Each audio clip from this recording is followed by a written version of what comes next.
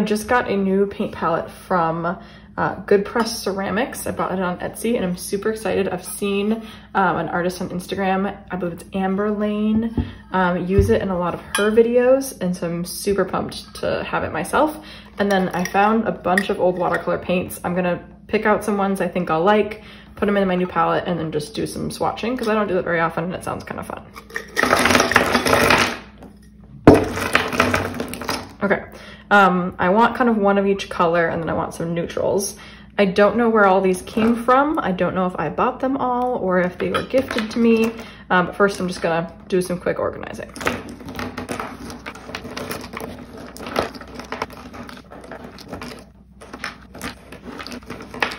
Okay, so I've got a bunch of different ones. I'm gonna start with yellow because yellow is easy. I don't like to use lemon yellow, so I'm just gonna not do that guy. I do think the medium yellow or the cadmium. I think I'm gonna go cadmium. I don't tend to use super bright colors, so we're gonna do that for my yellow. Then I think I'm going to use, well, I've only got one purple. I don't actually, it's funny, I feel like a lot of paint palettes I have don't have purple in them, but it's handy to have it, so I'll keep that guy.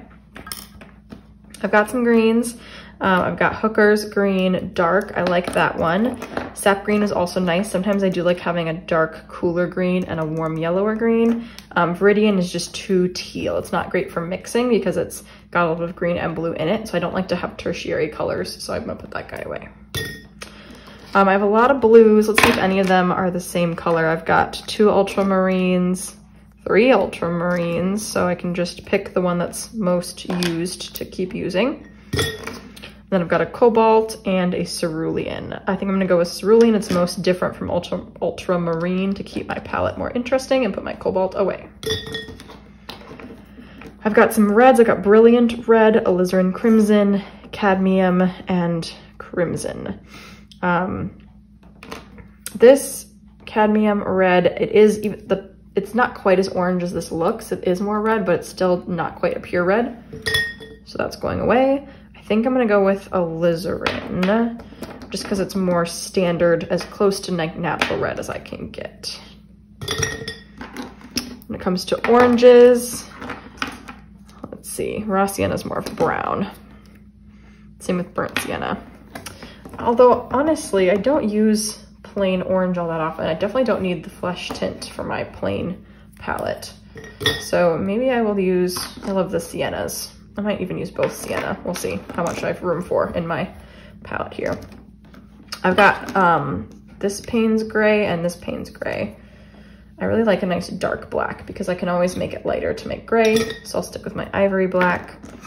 I've got some burnt umber and raw umber. I think my raw umber is the brown I really like, if I'm remembering correctly. So I'm gonna use that guy. All right, I have 1, 2, 3, 4, 5, 6, 7, 8, 9, 10, 11, 12, 13.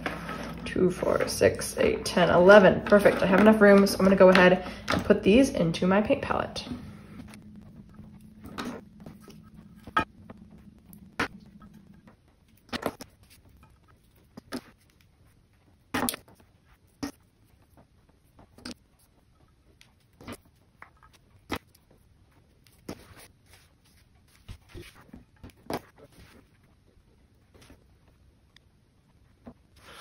Oh my goodness, I could not get my raw sienna open, but I did, and it almost went everywhere, but it didn't. So that one's not nearly as pretty in my paint palette, but that's fine. Okay, so those are the colors that I used. I ended up adding my burnt umber because when I squeezed out the other ones, I didn't see my nice dark brown I typically like to work with. That might be kind of hard to see the differences in the video. So once I actually swatch them, hopefully that'll be easier. I also used this nice grippy pad to kind of open some of the tubes because they were very stuck. Now I also ended up with this beautiful wood sketchbook by Arkstone. I'll make sure to link them. And it has watercolor paper inside. So I am pumped to do some painting inside it. It's fairly stiff since I just bought it, so it doesn't lay completely flat very easily. I've kind of been slowly stretching it. And then I'm gonna use a binder clip to keep all the pages on one side so that I can have fun doing some swatching and playing. Now, I don't swatch colors all that often because I'm very not picky about my paints. So if you've ever done one of my videos before, I don't typically tell you like use this exact color or this exact brand because I just, as you can see, have whatever's on hand, and I know that a lot of you do as well, and you don't need to buy something new to have fun painting. So whatever you've got, have fun with it, play with it. When we are going to swatch, it's fun to kind of have fun with it. So thinking about a shape to repeat or lines to repeat, my go-to is circles. It's fun to play with circles all over, so I think I might do that today, and that'll involve some drying so I can see some transparency. So I'm gonna just take little bits of each of my colors. I also tried to kind of have fun organizing it like logically, like the color wheel, but then I messed up and my purple ended up in the middle. So it's kind of logical, but not exactly, so that's okay. So I've gotten my brush fairly wet to getting some paint on it, and I'm just gonna paint a few circles in each color. And as I go, maybe overlap some of them and see how they mix together, kind of getting to see how my paper acts, since this is a new book to me, getting to see the levels of transparency in my paints. I'm using a small kind of flat brush. It's a 2, but it's got this nice like flat tip to it, so it can turn really easily. It's not fully pointed. So I'm kind of playing with that, but I'm gonna go ahead and make some fun circles with my colors.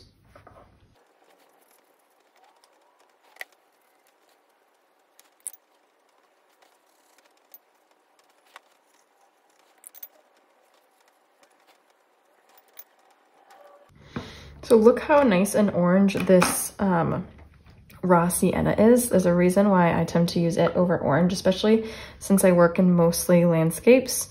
There's not a ton of super bright orange, but this works really nicely as an orange, but it's more of a muted orange. So I really like using raw sienna as my orange.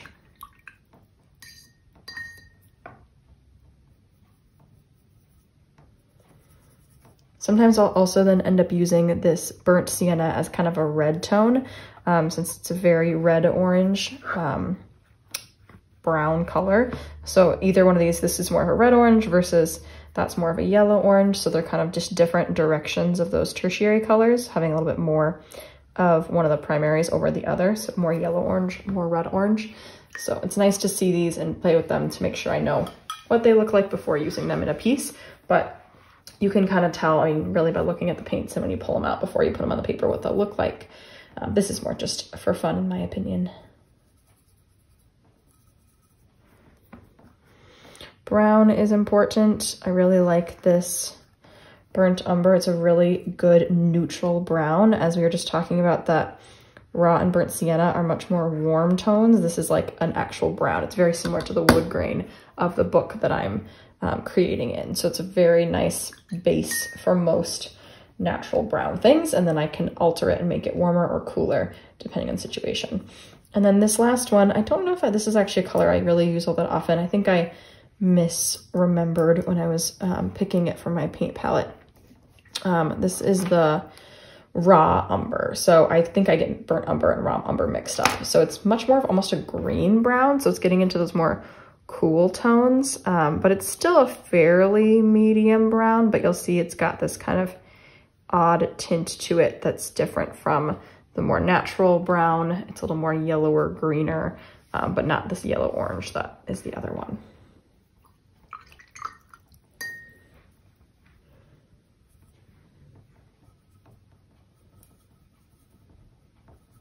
And then I like to have 2 different greens, since one is a much more rich, cool blue green, and one is that more yellow green. You've got instant kind of highlights and shadows when it comes to greenery. And since, as I've said, I like to do landscapes, and there's a lot of greenery in them, especially in the summertime. So it's fun to just already have 2 colors. Typically, I like to mix up my colors before painting, so I don't necessarily fill my palette with every single color I'm going to use, but I create them as I go. For greens, since I use so many greens, it's nice to have 2 different bases or places to start. Then here is my last one, my black. I chose my Ivory black. It's a nice, dark, rich black, and I can always make it lighter by adding water to get my gray tones. So that's all the different circles. I think I'm gonna go back now that some are drying and do one more round and just do some overlapping to keep playing with the colors and seeing what they do when they are together.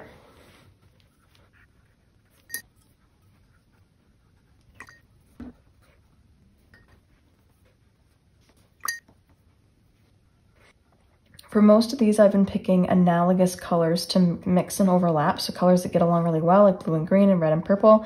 Here I picked opposites, so orange and blue are opposites, and by doing those, what should happen when they mix is they create brown, and depending on how much of each you put in. So if you kind of see where they overlap, does not make a pretty new color, it just makes this sort of kind of dirty brown looking color, because opposites, when opposites mix, they neutralize. So that's one way to make shadows in your art, is to actually neutralize the color instead of making it darker. Sometimes you do need some black to make things darker. I'm not against using black in watercolor, but something that's kind of more natural is using those muted tones to make a shadow up here just by adding the opposite, adding the complementary to it. Or here, this kind of one, this proves my favorite hack is just to use brown. Since brown is what happens when you mix the complementary colors, if you just mix a color with brown, you neutralize it. So here my green instantly has this shadow where it mixed and overlapped with the brown. So it's a really easy way to create shadows when colors mix and overlap.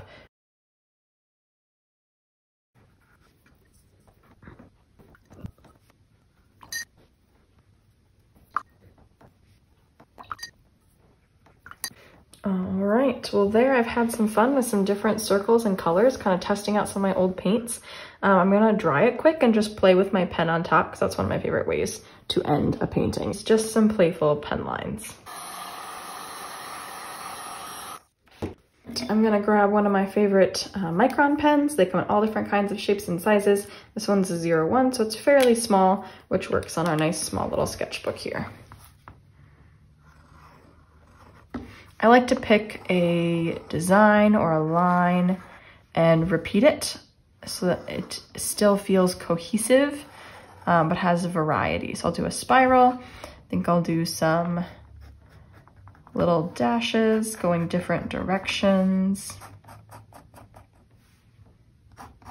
This is also a great way to fill up any empty space that you feel like you didn't get to fill with your colors. And maybe some triangles. Don't do too many different designs or it can start to feel kind of crazy and chaotic, although, you know, it already is, but at least there's repetition, and that makes the shapes feel purposeful, since they're repeating in a somewhat predictable way where you can expect to see it again in a different spot.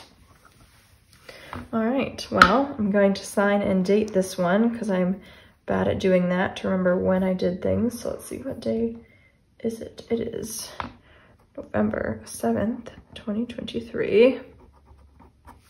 And that is my first doodle and paint in my very exciting new wooden notebook by Arkstone, and this beautiful paint palette by Good Press Ceramics. So I'm very excited to play with this more. I can't wait to see what happens when I start mixing colors down here with the umbrella and everything. It's gonna look gorgeous.